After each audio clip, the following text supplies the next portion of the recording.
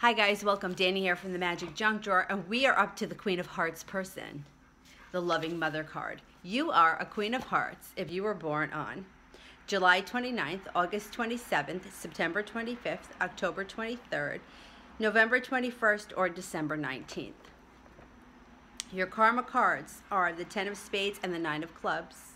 Karma cousins are the 4 of Hearts and the 6 of Diamonds. Your past life cards, the Jack of Hearts and the King of Hearts. This is a double Neptune card, the Queen of Hearts. And it has its share of idealism.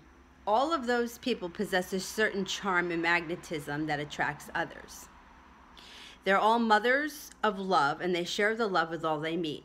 They either get married and devote themselves to their family, or they get involved in some professional career. They have more than average ability to be successful in many professions, regardless of their sex. And they have especially good luck in professions where men predominate.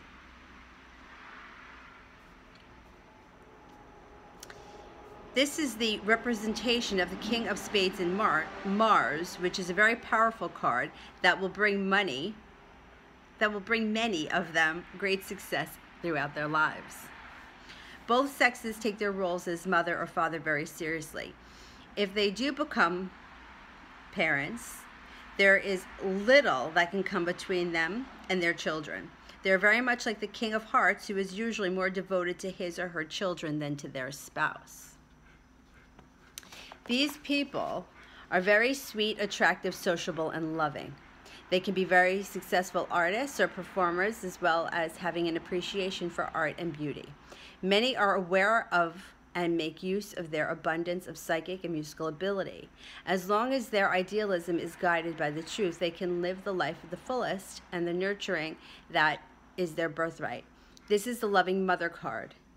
There is a calling in life that has to include sharing of love with others, and the more the better. When operating on a lower level, they can be overly self-indulgent, lazy, frivolous, and into the good life. This is a card of enjoyment and of sensual pursuits and experiences. There are many codependents, escapists, and alcoholics among the Queen of Hearts people. Once they set their sights in line with their high ideals and are ready to renounce laziness and complacency, there is no limit to how high they can climb in their work or their career. The people of this card are usually attracted to those in power and financial strength. These are the darlings of the deck, and the Queen of Hearts represents Aphrodite, the women all men dream of. She is naturally blessed with all the feminine qualities that can make a perfect wife or a loving partner. They're charming and devoted to their families and their ideals of love. This is a certain gaiety of innocence about them, and one would hesitate to ever criticize them for anything. Still, their identity may be too high, and sometimes they will attract a partner who will bring them back to earth. Hopefully, the fall will not be too high or too hard. The males are likewise charming and graceful. They are more sensitive than most men and often become house husbands who mind the children while their wives work as the breadwinners. Both sexes are attracted to mates that are powerful and financially successful, and many of them marry into such a situation.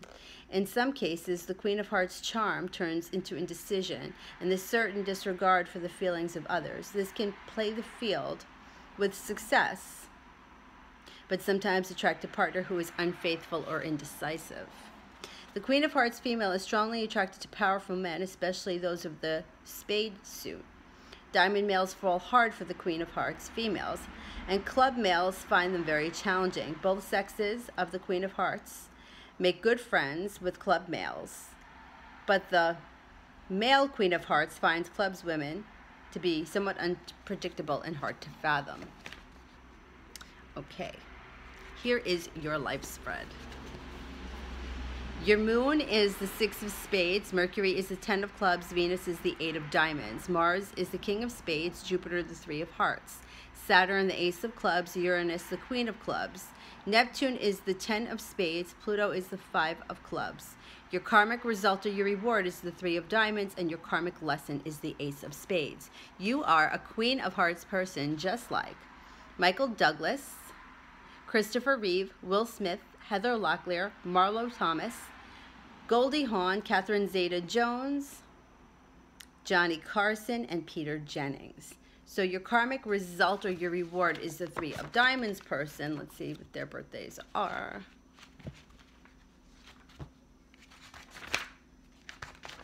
Three of Diamonds people are born on January 24th, February 22nd, March 20th, April 18th, May 16th, June 14th, July 12th, August 10th, September 8th, October 6th, November 4th, and December 2nd.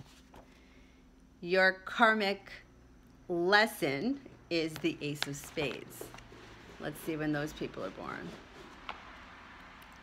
The Ace of Spades people are born on January 13th, February 11th, March 9th, April 7th, May 5th, June 3rd, and July 1st.